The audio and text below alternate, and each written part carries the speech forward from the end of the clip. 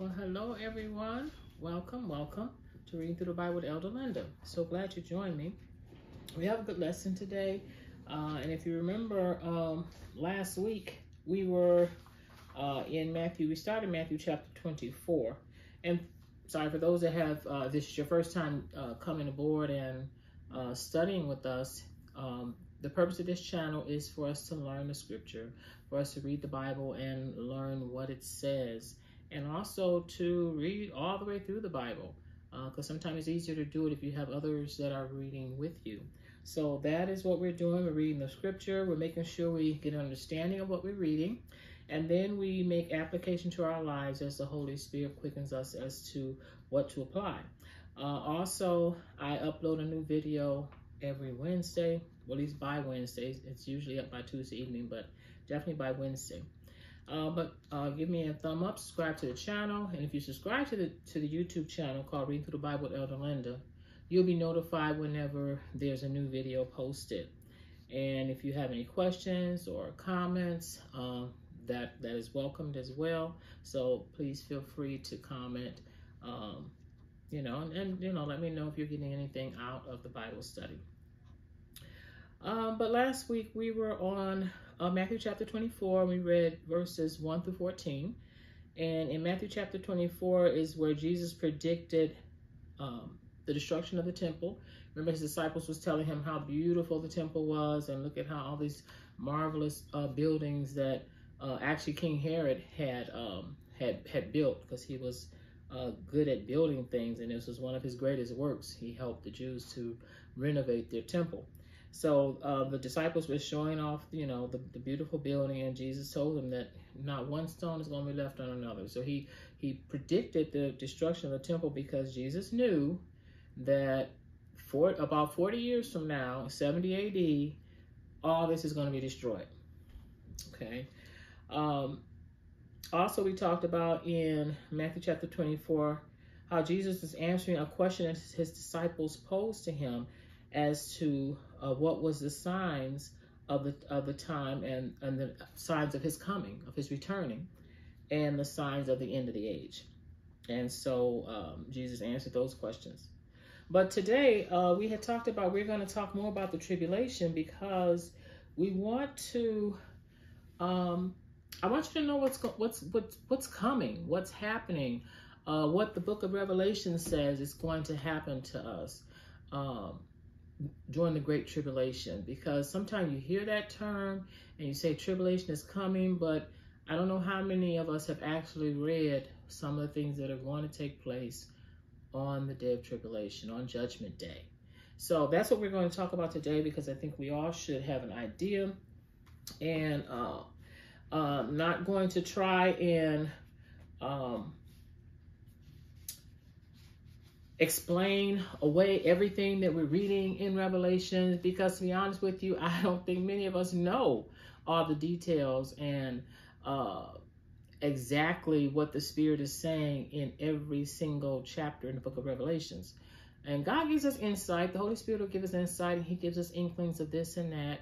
But basically what we're going to do is read about what is going to happen. And we're reading about it so that we're familiar with it. So when the Holy Spirit decides to enlighten us and give us a revelation about what he's talking about, he can. Because I believe, and many believe this is definitely going to happen. I know it's going to happen. What God wrote in the book of Revelation is going to happen. Jesus is going to return. There is going to be a judgment day. So with all that in mind, we need to know what is going to happen. And also knowing what's going to happen, it might cause us to even make up our minds as to whether or not we want to serve the Lord, whether or not we want to give our hearts to the Lord, because we want to do it before it's too late. Amen. Amen. So before we jump in, let's just start with a word of prayer. Father, in the name of Jesus, we just thank you, Lord God. We praise you. We honor you. Oh God, we just give you our lives. Lord, we just pray that you prepare us, Lord Jesus, for what's coming upon this earth. Open our eyes and our ears and our understanding. Lord, help us to hear your voice calling to each one of us. Lord, we want to be closer to you. We love you. We appreciate you. And we thank you for giving us this time to learn about your word and to learn about what's going to happen when you do come the second time. In Jesus' name we pray. Amen. Amen. So I'm going to be reading out of a book that I wrote a few years ago. Maybe around 2015, something like that. No, it wasn't that long ago, maybe about 3 years ago. But it's called Nuggets to Live By. And in this book, I felt to write it for fairly new Christians or for people that are just learning about God. So this is a really good book if you have a young person that's just learning about God, or if you're new to the Christian life and you want to know about God. So you know, and you can order it from Amazon.com or anywhere books are sold. But in the last chapter of this book, I gave some basic pointers to new Christians, but I also wanted them to know about Judgment Day. So in the last chapter of this book, actually it stemmed from my son in about 2015. My son was about 16 years old then, and he and I have a lot of conversations about the Lord, and he's always asking me questions about things in the Bible. And of course, when he asks me, it makes me go dig in and make sure I'm telling him the right thing. But he was asking about the book of Revelation, about the end time and the Judgment Day, and what was going to be the sequence of the events that was going to take place on Judgment Day. And so in 2015, I got to digging because, you know, normally I wasn't really digging into the book of Revelation, but to give him the right answer, I did go into the book of Revelations, and I put it in this book, and it's called Judgment Day is Coming. It's chapter 11 of this book, Nuggets to Live By. Because I think even as a new Christian, you still need to know what's going to happen on Judgment Day. Amen. Amen. So we're going to start, and basically I'm just going to read to you what I wrote to him, what I wrote to my son, so that he would know what events were going to take place on Judgment Day. Now, when you go into the book of Revelations, the first few chapters, the first 3 chapters, are letters that were written to 7 churches. And so we're going to actually start in, focus on chapter 4. So in chapter 4, so in this chapter, the Apostle John saw a vision of God sitting on his throne, surrounded by 24 elders, crowned and wearing white robes. Lightning and thundering came from the throne. He saw 7 lamps representing the 7 spirits of God. And he also saw a sea of glass like crystal before the throne, and 4 living creatures surrounded the throne. One creature looked like a lion, one looked like a calf, one like an eagle, and one had the face of a man. These creatures praised God continually, and every time they did, the 24 elders would cast their crowns before the throne and fall down and worship God. So this is all from chapter 4 of Revelation. As God sat on the throne, he had a book in his hand that was sealed with 7 seals.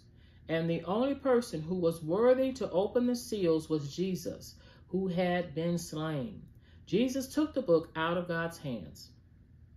The 24 elders were also carrying golden bowls full of incense, which are the prayers of the saints. So remember, God is listening because he had bowls of incense. The Lamb of God, was Jesus, began to open the 7 seals as follows. Now remember what we're reading thus far. He was the only one that was worthy to open those 7 seals. So now, and just as an overview, in the book of Revelation, the tribulation is going to consist of 7 seals being opened, which we're just reading about just now that Jesus is going to be able to open. Then there's going to be 7 trumpets that are going to sound. And then the last judgment is going to be 7 bowls or 7 vials of God's wrath that's going to be poured out on the earth. And so this is what we're reading about. This is what we're calling the Great Tribulation. So the first seal opened. Now Jesus was the only one able to open these seals. So I'm just going to read through it. Remember, this is a video, so you can stop it and pause it whenever you want. So I'm just going to basically just read it so you can know what is going to happen on Judgment Day. So in Revelation chapter 6, it says the first seal was opened. This was a white horse. It is released, representing Christ as the conqueror who conquers Satan. The second seal opened, and it was a red horse that was released to take peace away from the earth by bringing war. Then the third seal was opened. Jesus opened the third seal, and this was a black horse was released. And the black horse is to bring hunger and famine on the earth. Now, all this is judgment that is actually going to happen on the earth. Then the fourth seal is opened, and it's a pale horse is released to bring death by weapons, famine, and evil men. Then the fifth seal is opened. All the martyrs are seen with their cry to God to avenge them. They were told to rest a little while longer until others are killed the way they were. Now, it is believed, and I tend to believe this as well, that we are actually somewhere, I'm talking about in 2023, we're actually somewhere between this fifth seal being opened and the sixth seal being opened. Because in the sixth seal, when the sixth seal is opened, the opening of this seal brings cosmic disturbances such as earthquakes. Now, we know we've seen earthquakes, but we haven't seen this part here. It says the sun becomes black and the moon becomes like blood, and the stars of heaven fall from the sky. Men will hide in caves and want the mountains to fall on them so that they can escape the wrath of God. We haven't quite seen that yet. So that's why I think we're probably in that stage just before that seal is open, the sixth seal. Well, there'll be four angels at the four corners of the earth, and they'll be ready to harm the earth. But they are told to wait until the seal of God has been placed in his servants' foreheads. Revelation 7. The 144,000, I know you've heard of 144,000, were sealed in their foreheads. The rapture takes place, and this is all in Revelation chapter 7. So the rapture takes place, and like I said, we don't know specifically the exact time, the exact day, because only God knows when Jesus is actually going to come back and when he's going to rapture his church. But there will be a rapture taking place, and I'm not sure if it's going to take place just before the 144,000 are sealed or right after, but there will be a rapture taking place where the church will be called up to meet him in the sky. So after the rapture takes place, the 144,000 are sealed. The seventh seal is opened. The opening of this seal brought silence in heaven for half an hour in preparation for the trumpets that were coming next. An angel was holding a censer that contained the prayers of the saints. There was thunderings, lightnings, and an earthquake also occurred at this time. So after the opening of the seals comes 7 trumpets sounded by 7 angels. And it goes as follows. The first trumpet is going to sound. We're in Revelation chapter 8. The first trumpet is going to sound. There's going to be hail and fire mixed with blood sent on the earth and destroys 1/3 of the earth. 1/3 of the trees and all the grass is destroyed by fire. The second trumpet sounded. A great mountain burning with fire is thrown into the sea, and it kills 1/3 of all sea creatures. 1/3 of all ships are destroyed. And when it talks about a great mountain being thrown into the sea with fire, it kind of gives you the vision picture of a volcano, you know, and I'm not sure if that's what it's going to be, but that's what kind of gives you because volcano, you know, mountains with fire, you know, volcanoes usually have fires blowing out of them when it's a volcano. Then the third trumpet sounded. A burning star fell from heaven into the waters and turned 1/3 of the waters bitter. Many men died after drinking the bitter water. Then the fourth trumpet sounded. 1/3 of the sun, moon, and the stars are struck, and the earth becomes dark. Then the fifth trumpet sounded. An angel opened the bottomless pit and released locusts or grasshoppers, and these are not just regular grasshoppers. They're going to be like have the ability to sting people like scorpions, because they were shaped like horses, had teeth like lions, and tails like scorpions, with stings in them, and they were allowed to hurt men. All those, the people they were hurting, were all those without the seal of God on their forehead for 5 months. So men longed to die to get away from the torment. So now we've been talking about the seal of God. So the seal of God, I believe, is the fact that you belong to him. The seal of God is that you gave your heart to him. And you're going to be sealed. He will seal all those that belong to him in their forehead. In in the sixth trumpet sounds, Revelation chapter 9, verse 13. The four angels that were prepared for this time were released to kill 1/3 of mankind. It was an army of 200 million demonic-inspired military forces. They destroyed men with fire, smoke, and brimstone. And after witnessing all this, now we've had 7 seals, which released all kinds of things on the earth. And then we're talking about these 7 trumpets that are releasing all kinds of things on this earth.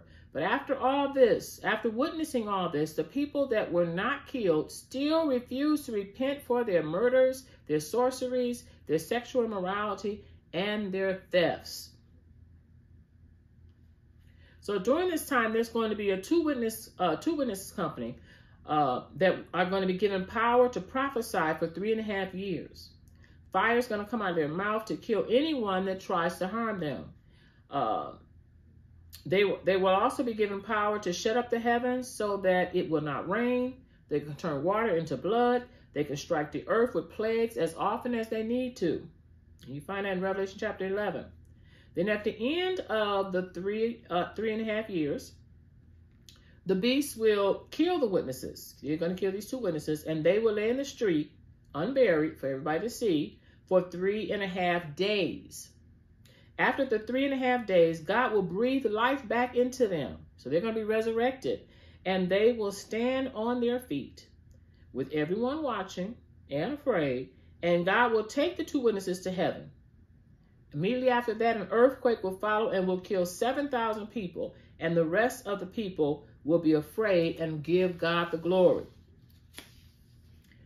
Then we have the 7th trumpet sounding. This is the last of the trumpets. In Revelation 11:15, the 24 elders will then proclaim God's kingdom. There's going to be lightnings and noises, thunderings and earthquake. Great hail will follow the proclamation. Now these are events that take place just prior to the bowls of wrath being poured out. There was a vision of a woman that had a child that she had to flee into the wilderness. War is going to break out in heaven. And because the beast could not get the woman, the beast will go after her seed because the woman will be taken care of. It talks about a beast that rises from the sea like a leopard, and he's considered the Antichrist. Remember, I know you heard a lot of talk about the Antichrist, so there's going to be an Antichrist. The dragon gave him authority, and he worshipped the dragon. This beast granted permission to make war with the saints to overcome them. All whose names are not written in the book of life of the Lamb will worship the beast. The beast was found wounded, and that's Revelation 13, verse 1. Then the beast rises from the earth. This beast was also given authority and forced everyone to worship the beast from the sea. This beast also had power to perform signs from heaven, fire from heaven.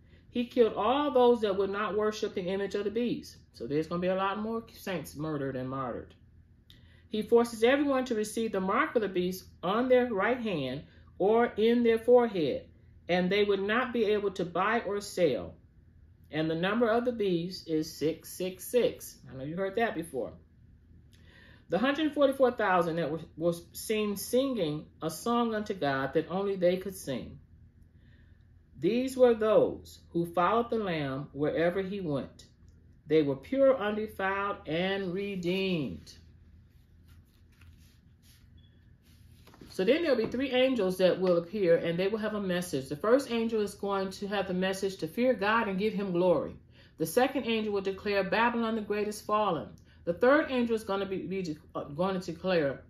to warn that if the people take the mark of the beast, they will suffer in the lake that burn with fire, with the beast forever in torment. So there's going to be warnings telling you don't want to burn with the beast or with the Antichrist.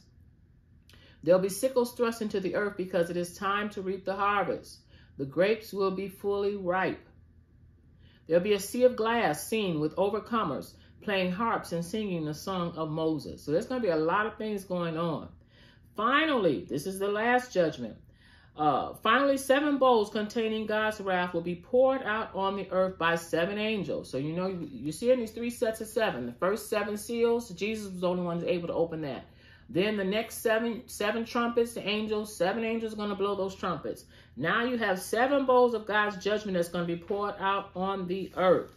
And this is going to be by the 7 angels. So the first bowl poured out, and we're in Revelation chapter 16 now, is where you can find this. The first bowl poured out brought sores on all who had the mark of the beast. So those that had accepted what the beast wanted them to accept and had not accepted Christ, they're going to have sores placed on their body. The second bowl poured out turned the sea into blood, and everything in the sea died.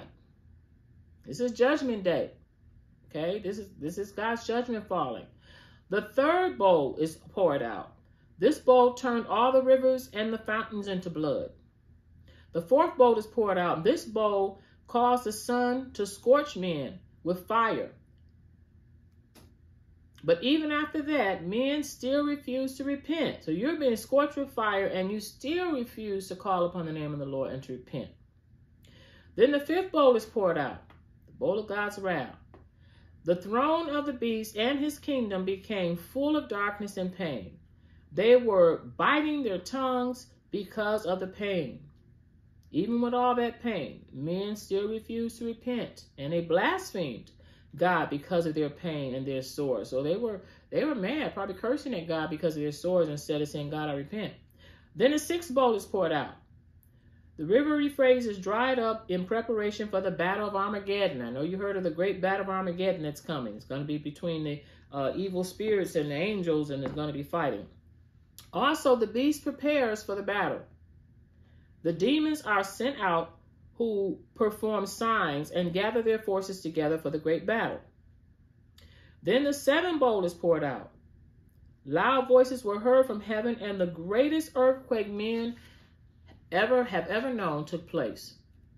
Every island will flee away, mountains will be destroyed, and great hail will fall on men.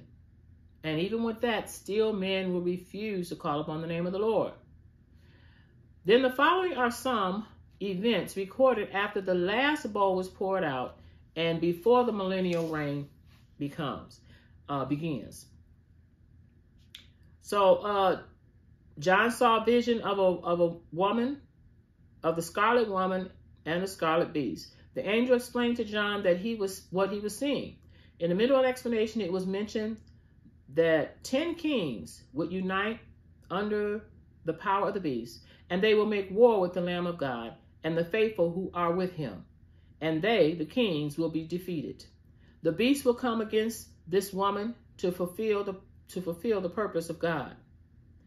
Then the harlot, Babylon the Great, will be judged by God and burned with fire. She had become the dwelling place of demons, and she was the source of fornication and made many rich in her luxury. Babylon's destruction came in 1 hour. That's Revelation 18. Revelation 19, it talks about the heavens rejoicing over the fall of Babylon. In 19:7 talks about there's going to be a marriage supper of the Lamb that's going to take place. Then also in chapter 19, John is shown a vision of Christ on a white horse. He has a sharp sword that went out of his mouth to strike the nations and to rule them with a rod of iron. The words King of Kings and Lord of Lords were written on his robe and on his thigh. Christ on the white horse fought against the beast. Remember the battle of Armageddon? He fought against the beast and the false prophets and captured them and threw them alive into a lake that burns with fire. And the rest of their army were killed with the sword of Christ. And birds were called on to feed on their flesh. So this battle of Armageddon, okay, it's Christ destroyed them. Destroyed their armies, and it said the beast and the false prophet were thrown into the lake that burns with fire. Okay, so now we're going to talk about, and we're almost finished here, talk about the millennial reign. Millennial reign is a 1,000-year period that we're going to read about. It says the devil is bound. So, okay, you got the beast and the false prophet that's thrown into the lake to burn with fire. Satan is bound. Satan is bound for 1,000 years by an angel with a great chain. And he will later be released. But right now he's bound for 1,000 years. Now, John saw all the saints sitting on thrones, ruling, and he saw all the martyrs who did not worship the beast of his image. It shows those that kept faithful to God and who refused to take the mark of the beast were all living and reigning with Christ for 1,000 years. That's the millennial reign you always hear about. And it's also the first resurrection. The second death, because remember they were martyrs, so God had resurrected them and they're reigning with him for 1,000 years. All those that were killed in Christ or killed because of their faith, they're going to be resurrected.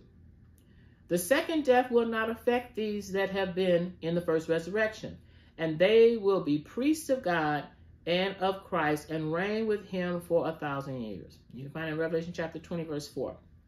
After 1,000 years have ended, now remember, the beast and the Antichrist are in the lake that burns with fire. I mean, the beast and the false prophet are in the lake that burns with fire. So now, after 1,000, and the devil has been bound for 1,000 years. So there's been 1,000 years on the earth where we didn't have to worry about the devil. We didn't have to worry about demons but harassing us. After 1,000 years have ended, the devil will be released and will gather his forces together to attack the camp of the saints. Why he's being released, I don't know why God's going to release him, but he's going to be released. But it's going to be for a short time because fire is going to come down from heaven and devour his army. Because he got released and he tried to get up an army again to make war on the saints. Fire is going to come down from heaven and devour his whole army. And this time the devil will be thrown into the lake that burns with fire to join the beast and the Antichrist, where they will remain and be tormented forever. Then the great white throne judgment will be held. Now this is when the dead will rise, all the dead, great and small, and stand before God and answer and be judged according to their works listed in the books. So anything that you've done this is Judgment Day. This is really Judgment Day. This is after all this tribulation, all this horrible stuff has taken place. Then everybody's going to be raised from the dead so that they can answer to God for what they did while they were on this earth. So there's going to be a reckoning. The book of life will be opened, and everyone's name not found in the book of life will be thrown into the lake that burns with fire. So they're going to join the devil and the Antichrist and the beast. John now beheld the new Jerusalem coming down out of heaven to the earth. And there was no more pain or sorrow or suffering for God's people. He who overcomes will inherit all things. And God warns that all cowards, all unbelieving, abominable, murderers, sexual, immoral, sorcerers, idolaters, those that worship idols, and all liars will have their part in the lake that burns with fire. Now that is the second death. And why is it the second death? Because remember, the first death is, you can think of that maybe as your natural death. Everybody that dies in a natural way and is buried. Well, you're going to get resurrected so you can face your judgment day so God can talk to you about what you did on the earth. And then after you resurrected, if your name is not found in the Lamb's Book of Life, then this is going to be your second death. You're going to be thrown in the lake that burns with fire to be tormented forever with the devil and the Antichrist and the beast. So description of the New Jerusalem. This is what description of New Jerusalem is. It will be lit up like a jasper stone, clear as crystal. Because it's going to be a new heaven and a new earth. So this is the description we're getting. It has a high wall with 12 gates with the names of the 12 tribes of children of Israel. 3 gates on each side, north, south, east, and west. The walls had 12 foundations named after the 12 apostles. The wall measured 144 cubits and were made of jasper. The city was made of pure gold, clear as glass. All 12 foundations were covered with precious stones. The 12 gates were made of pearl. The streets were made of pure gold like transparent glass. And I know we've heard those songs that the streets are made of gold in heaven. It's actually in the Bible. Revelation chapter 21. There is no temple there. This is talking about the new heaven and new earth. It's after the devil has been done away with and everybody's been judged. There's going to be a new heaven and a new earth. And they're explaining this to us, what this is going to look like. There is no temple there, for God is a temple. There is no need for the sun or the moon to shine, for God's glory lights up the city. Nations of people who are saved will be there. Kings of the earth will bring their glory and honor into it. It will never be night there, so it's going to be daytime all the time. The gates are opened all day. Kings of the earth will bring their glory, and honor of nations will be able to enter the city. Nothing unclean may enter, and only those written in the Lamb's Book of Life will be admitted. How do you get your name in the Lamb's Book of Life? You give your heart to Jesus. It's just that simple. You give your heart to Jesus. It only takes a moment. You give your heart to him. Father, forgive me for my sins. Come into my heart and be my Lord and Savior. That gets your name written in the Lamb's Book of Life. And that's where you want to be. You want to be in the ark of safety. And he'll clean you up. He'll clean up all the other things and all the shortcomings that we have. We don't even need to worry about that. And we just need to worry about that he has my heart. You got my heart, Lord God, and anything that needs to be fixed, I know you're able to fix it. You give yourself to him. It says, there is a river of life flowing in the middle of the city. This new city, this New Jerusalem that we have now. And on either side of the river was a tree of life that bore 12 fruits every month. Their leaves were to be used for the healing of the nations. So after all the stuff we went through, the nations are going to need to be healed. And there shall be no more curse. The curse is broken. What curse are we talking about? The curse that was Adam and Eve caused to come upon all mankind. The curse of sin. It's going to be no more curse. They will serve the Lamb. They're going to see his face. And his name will be on their forehead. His nature is going to be part of us.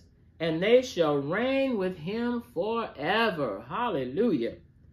So in Revelation chapter 22:12, it says, and behold, I come quickly, and my reward is with me, to give to everyone according to his work. So it's going to happen, people. I just wanted to read the events that's going to take place in Revelation so you'll know what is going to happen, so you can be prepared when he does come, and you can be prepared to go back with him, because we don't want to be in the lake that burns with fire. We don't want to be with the Antichrist and Satan and to burn in fires of hell, to be tormented forever. We want to live with Jesus. We want to rule and reign with him. And in order to do that, you need to give your life to him. So if you've never given your heart to Jesus, I just implore you to go onto my channel, and it'll give you even more explanation as to why you need to give your life to Jesus. There are 2 videos on a playlist called The Sinner's Prayer. And there's another video called Teaching About Salvation. And in these videos, we give you an explanation as to why you need Jesus with all the scriptures about your salvation. So please, please, please go on my channel, read through the Bible, Elder Linda, review those videos so you can learn why you need Jesus. Amen. Amen. So we just wanted to go over the tribulation so you'll know what's coming up. And we're going to pick up chapter 24, verse 15 next week. Amen. Amen. God bless you. And let's just close with a word of prayer. Father, in the name of Jesus, I just thank you for all those listening. Oh God, I pray that the truth that you have and the warnings that you give us, that you're coming back, and that no man knows the day or the hour. Father, that you would cause a fire to be in us, oh God, that we would hasten to you, that we will run to you, that we would cry out, Lord, what must I do to be saved? Lord, I know it's not your will that any should perish. Father, I pray that you stir up all the hearts that are listening to this video, those that will listen. Father, that you will convict their hearts and cause them to run to you. Cause them to know how much you love them, oh God. Cause them to know that you want all of us to be saved. You want all of us to come to you, Jesus. Lord, we love you, we praise you, we honor you, and we give you the glory. In Jesus' name, amen. God bless you, and I'll see you next week.